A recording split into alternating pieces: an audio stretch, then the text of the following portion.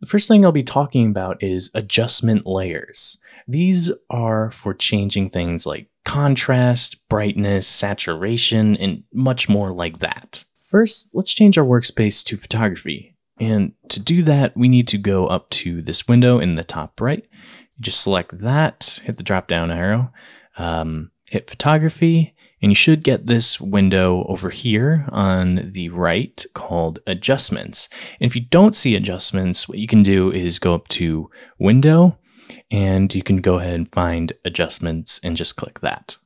Okay, so in this adjustment window, I'm just gonna go ahead and bring this out just a little bit.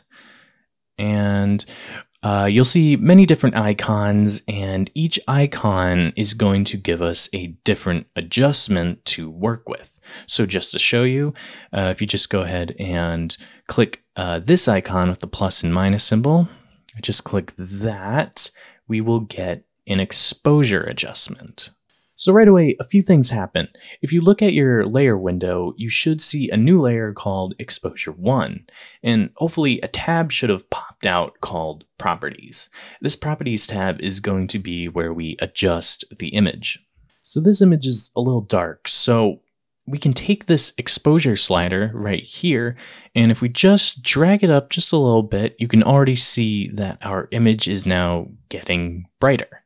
And if you want to see what it looked like before, we can go down to this layer and just hit this eye icon, and that will show you what it is like without the adjustment. So essentially what's happening here is we have an adjustment layer here. So what that means is with this layer, any adjustment layer that is above our image layer right here is going to have an effect down below, each layer down below. So we can keep adding more and more adjustment layers, and that will give us more and more effects, but it has to be on top of your image layer.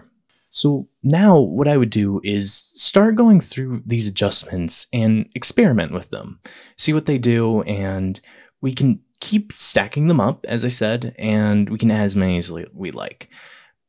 Let's go ahead and add a vibrance adjustment, kind of as like this triangle. So if I just press that, we'll get, if we look in the properties tab, we have a new adjustment effects here. We can now take this slider, and if we just take vibrance, we can up the vibrance up here. And you might not see an effect right away, but if we hide this, you can see that is much more saturated. And just for reference here, think of vibrance. If I just put up saturation, you can see they kind of do the same thing. But I would think of vibrance as sort of a fine adjustment and saturation as a coarse adjustment. And of course, that is going to make your colors more saturated. So let's just look at one more. And this one is called levels, and it's right here. Kind of looks like spikes on a graph or something.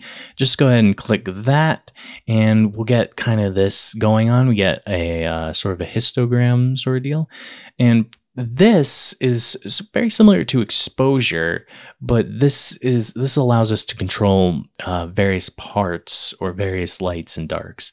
So for example, if we take this slider right here, and I just bring that up just a little bit, or I'll bring it up a lot so you can see what's happening.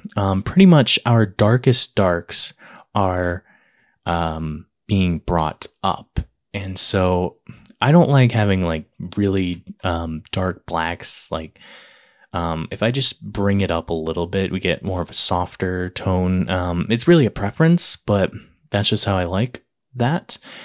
We can also do here, kind of does a little different effect, makes our darks darker if I bring that up.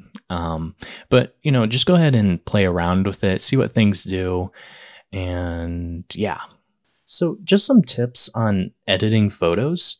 What I would say is try to frequently hide and unhide your layers, kind of like this, see before and after, and just keep doing that over and over until you see what you like. Another tip is you don't need every adjustment on here, but Sometimes you might. It depends on what you're doing. And if you want a nice, clean, simple image, then keep it simple and try not to overdo it. I tend to see a lot of photos out there that are heavily oversaturated. It's not realistic and can easily ruin a photograph.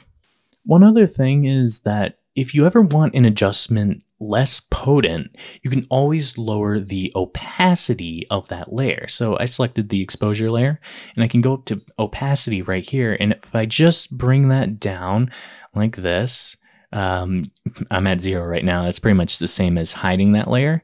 You can see how much darker it got. But if I just bring it to 50% and to 100, you can see the difference right there, that it's changing. It's making this layer more see-through, so it's having a less potent effect. However, if you do want a more powerful exposure, for example, you can go ahead and click this layer. Then on your keyboard, if you press Command J or Control J, it will duplicate your layer. And then you can adjust the opacity from there. If it's too much, you can lower it. Or if it's still not enough, you can always add another layer, and you can just keep doing that over and over again. And if you're not sure how bright something should be, I would say make it overly bright, kind of like this, then inch back from there. So this is obviously a little too bright, so I'm just going to go ahead and hide some of these layers like this. Go back and forth, see what I like.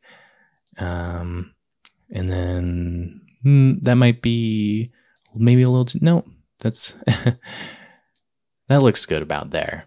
And one more thing, if you're ever unsure about really anything, stand back, take a break, and come back to it in a few hours with a fresh new pair of eyes. Better yet, let someone else take a look at it and let them give you their opinion on it.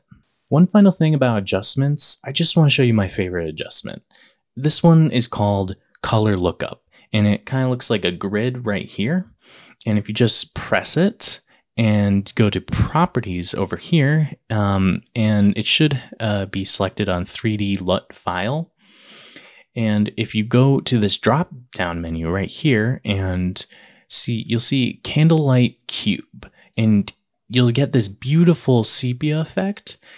Usually this is way too much. So what I like to do is use that potency technique and lower the opacity to at least 50. And we can start to see some of the differences. Sometimes the lights can